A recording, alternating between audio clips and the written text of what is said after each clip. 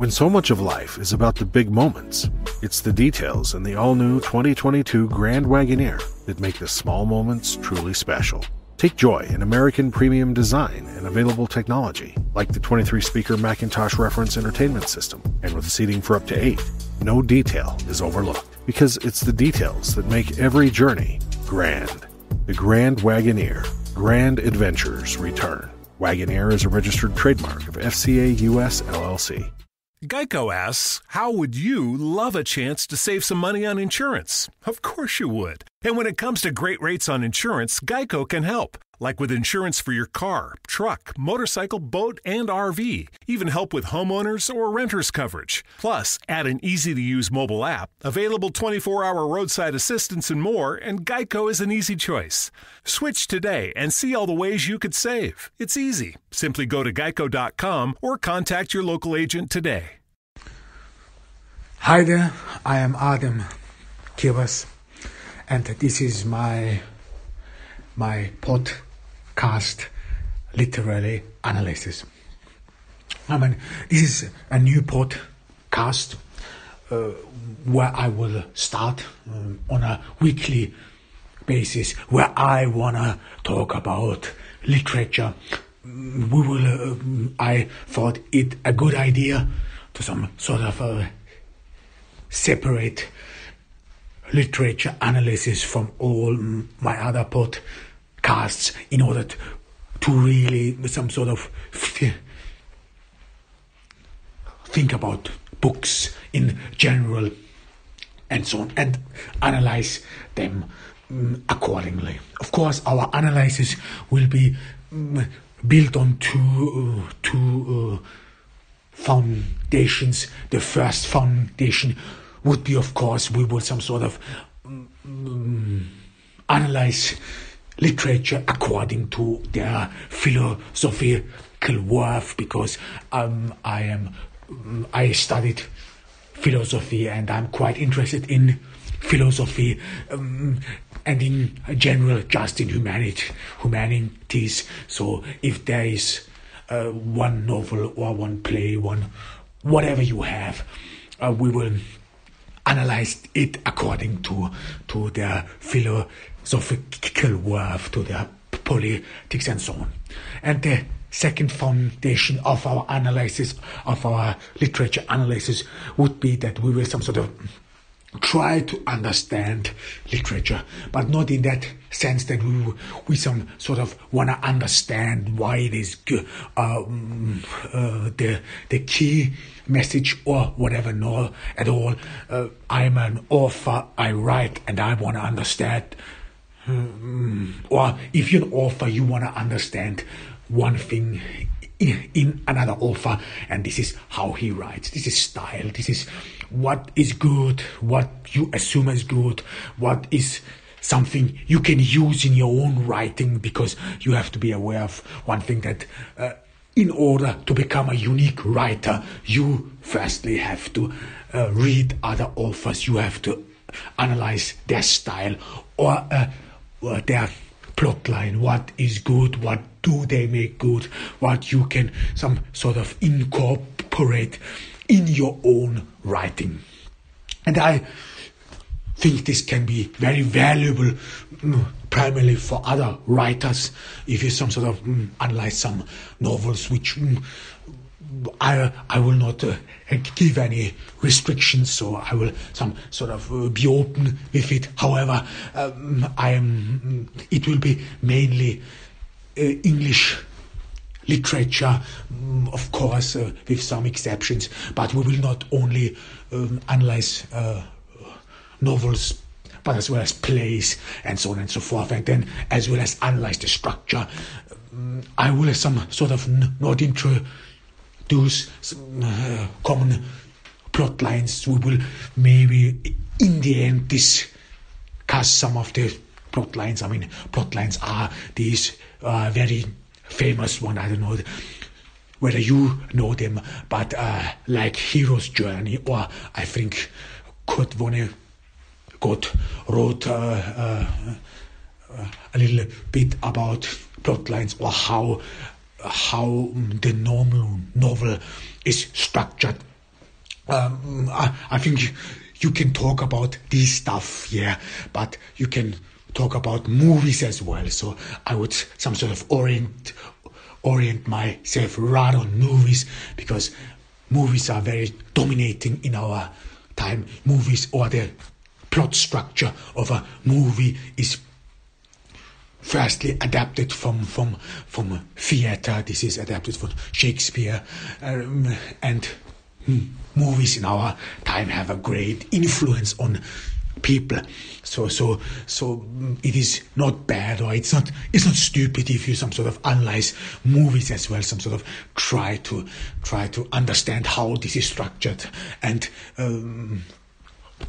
luckily there is actually good material on movies, how to structure movies. You can watch them on YouTube for free. There are some great stuff which I would recommend indeed. So just some sort of type screenwriting or plot structure in YouTube, then you will find a lot of stuff. Of course, I want to know, or I have to mention one thing, and this is what I have mentioned in another podcast as well, where I talk about my own writing process, and this is that this normal structure that a plot would have. For example, 3 structures, 3 elements. This is the beginning. This is the middle part, which means the rising tension, and this is some sort of the end, the conclusion, and so on. Well, if you're an author, if you write novels or if you write screenplays, whatever you have, then you will pretty much come to the conclusion, well, this is not really much, or this has no really saying, and so on. So of course you will say every plot has 3 structures, the beginning, the middle part, and the end. Well, this is so, I would say this is just a general statement, which if you write novels, if you produce anything in the literature, then you will pretty much come to the conclusion, well, this is really not that much. And we will try to go more into in detail. We will try to understand how some plays or some novels are structured. This is very interesting indeed, because I know this from my own experience. If you write a novel, if you write a screenplay, short story, whatever it is, the main cause you have is structure. Or at least some of us will have it very easy with ideas. I mean, or getting some sort of ideas is actually not that very difficult, if you mind me some sort of poking some of you. But if you only read the newspapers, there is a lot of crime, there is a lot of tragedies. If you are on, I don't know, or follow some celebrities, their life stories, and so on and so forth. So there is a lot of material, a lot of stuff on the internet where you do not have to worry about ideas, at least for my concern. Or you can just read. This is what many authors before us did. They just read about other authors and then some sort of put something together. This is one of the reasons why in modern theater those great plays of the antiquity are still being played, are still being used, and still give some sort of or the main characters of modern plays are still some sort of lended or borrowed from the antiquity, or from the ancient, from the antiquity, especially from the Greek tragedies and so on. So Shakespeare, for example, got a lot of from the Greek theater. However, it is so. If you don't mind me saying, well, it is not that very difficult to some sort of get ideas. I mean, there is a lot of stuff.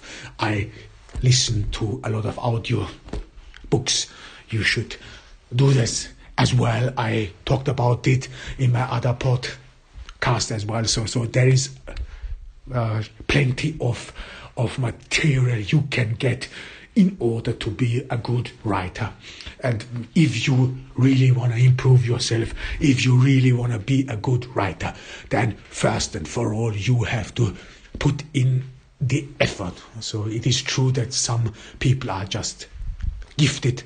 They have this ability to write good stuff or good poetry and so on. And if you do not have it, well, this is not a bad thing. You can still put in the effort and some sort of gain this knowledge, experience, and you can gain them in reading other books and analyzing them or plays. So this will be our task or our understanding in this podcast. I mean, about myself, I want to talk a little bit about myself. You heard it. I said I'm an author as well. You can read some of my stuff on Wattpad. You can buy it on Amazon, whatever you want. And I studied philosophy, political science, history. So I studied a lot of stuff. I only made it to a bachelor. It is enough for me. I do not need more. I do not need any further degree. Right now, I'm not in the university anymore. I some sort of turned my back to the university, but yet I still some sort of educate myself. The internet is a fine thing. You do not have to use it just for Facebook or Instagram. You can as well as use it or goodly use it for educating yourself. It is a great thing if you seek knowledge. However, as you might heard it, I am not an English native speaker. I was born in Austria. I grew up in Austria and I went to school in Austria. My mother tongue is German. Despite the fact that I speak my mother tongue is German, we will not talk about German literature at all because, well, this has many reasons in that sense. Well, German literature, it is not really a world-class literature. Of course, there are some authors like Goethe and so on which are really good, but Germany, or I would rather say that Germany or German and Austrians are very well known for their philosophers, but not primarily for their poets and authors and writers. However, I deeply think that English literature, or that in general English, the English language is dominating in our time, is the dominating force in our time. Good stuff has been written in English. So I'm some sort of a fan of English literature, despite the fact, again, I did not had much education in English literature, because of course if you grew up in Austria, and if you in Austria you mainly, firstly, you talk a lot about spelling in Austria. In Germany is tricky, wicked, especially with this capital forms and so on and so forth. So, and then grammar. So in school we mostly talked about spelling, grammar, and only scarcely talked about literature. I mean, this is bad, of course, because I think young folks should not waste much time learning how to spell, because we live in the age of the computer. The spelling check does it for you. So and it is for free. However it is, but in Germany, or during the time when I went to school, the priorities were different indeed. maybe something has changed. Maybe I don't know. I am in Turkey, so when you are listening this, or I will some sort of air this out of Turkey. We are in the pandemic. I hope that you all are doing fine. I mean, you cannot change it, what has been going on right now, because there is another mutation of the COVID virus and so on and so forth. So it is a bit distressing, and we're heading to Christmas. I hope that you have some sort of can enjoy Christmas with your loved ones. I think in these times it is indeed very interesting and good, or which is good to some sort of celebrate something with your parents or with your family, to be connected to them. Family is good. You know the worth of family if you some sort of had not the best, or if you do not have the best family in the world. But this is about me and about the study. I think this is a good idea, where we will some sort of can analyze in this podcast literature with some sort of easy going on a weekly basis. Then we will see where this leads to. Of course, I will start with my favorites, and then some sort of work continues on, and then we see how it works and so on. So I hope that you all are doing fine. Again, I said it, and I would appreciate if you would join this podcast, listen to it. I mean, I did not have so far any comments on my podcast. So if you want to comment on anything, whatever it is, so you can do this on social media. I always share these podcasts on many social media accounts, in Instagram as well as in Facebook. So whatever it is, we can talk about it, and I will some sort of use partially we'll see about this. I mean, what will we use and so on. I mean, we will. I don't know quite well how I want to build this. I have some very good books and plays in my head, which I personally very much like, and which I would share with you my thoughts on this. And so it will be rather my thoughts where I share, or where I found some oddities, and then we will some sort of try to construct a form, a deeper understanding, and hopefully we will some sort of understand the holy grail of writing, of understanding, of authorship. What is good, what is, if you want to be a good writer, what should you write about, what is good, what can grasp people's attention, and so on and so forth. So this was it. This was a very short introduction of what is coming our way. So take care of yourselves, and I would hope that we would meet again in the next week, and then next year. When so much of life is about the big moments, it's the details in the all-new 2022 Grand Wagoneer that make the small moments truly special. Take joy in American premium design and available technology, like the 23-speaker Macintosh reference entertainment system. And with seating for up to 8, no detail is overlooked, because it's the details that make every journey grand. The Grand Wagoneer. Grand adventures return. Wagoneer is a registered trademark of FCA US LLC. It's finally time to start firing up the grill. From city to shore, Acme is everything you need to prep for this summer season. Download the Acme app to shop for this season's essentials any way you want. Open the Acme app, clip your deals, then order your items online. An experienced Acme associate will carefully select your groceries, bag your order, and bring it right to your car or deliver right to your door. Download the app or visit acmemarkets.com for program details.